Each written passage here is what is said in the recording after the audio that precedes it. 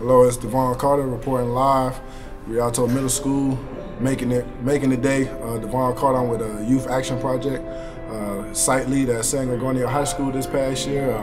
My main message, my main motto, mission is to help the youth. Man, today's event, first of all, energy. The energy was lit off top, but definitely it was a place to be. The spirit was right, the atmosphere was right.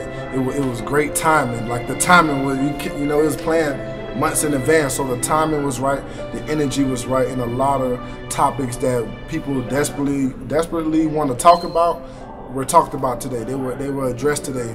We had political officials here. We had representatives from the Rialto Police Department to speak on some issues as well. Because I mean, people just want answers. People want to know why things happen. I feel like everybody, no matter what field, where you are, people want to know why things work the way they do. And some of those questions were answered, and some of them started the dialogue, which is better than nothing.